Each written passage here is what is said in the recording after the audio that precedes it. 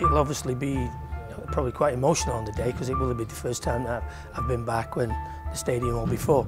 You know, you can't work at a club for 6.5 years and put the hours and the work that we did, and even have a hand in building the stadium, not to be looking forward to it. I think they've probably had the best off-season of any team in the MLS, because they've bought 5 or 6 pieces that actually makes the first team better. So, you know, they're going to be tough whoever they put out.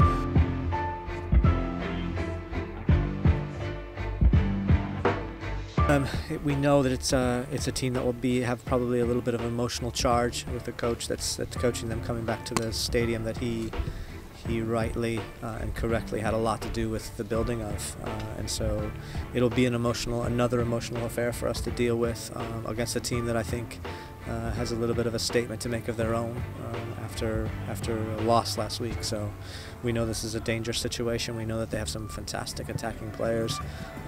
Molino, obviously, after scoring 2 goals last week, he's probably going to be on a confidence high, and there's going to be things that we need to be very focused on to attain our objective, which of course is 3 points at home.